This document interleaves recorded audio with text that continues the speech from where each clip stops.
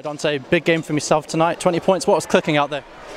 I think the offense, I think we're getting used to playing with each other now. We're finding guys in the open spots, and I was just able to attack because everybody else was being aggressive. Are you proud of the way you guys responded, getting 9 points behind in the first quarter? You guys didn't panic, you came back into the game? Absolutely. I think we're growing literally by minute. We got a young team. Like I said, everybody's just getting comfortable now, so we're making the adjustments, and it's good to see that we're putting them in the games. And you guys are doing quite well at home. Do you guys think you're too far off on the away games? Do you think you'll be able to get the win? Not really. I still think all of the games have literally been the same to me. There's just been one point where we've either made plays or we didn't make plays. And today, I said it in the huddle right in the fourth. I said this is where we usually tank off, but we made some plays and came away with the win. The Rocks obviously played last night. Did they seem tired out there on the court?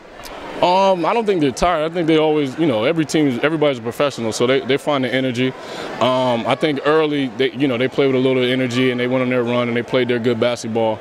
But it was a good game, It was a good game. Everybody came down to the end. I think they probably got a little gas. I mean, eventually they'll catch up with you. It must feel good for yourself playing so well early on in the season.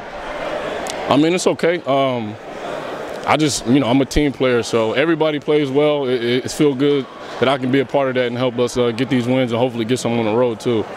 Thanks for your time.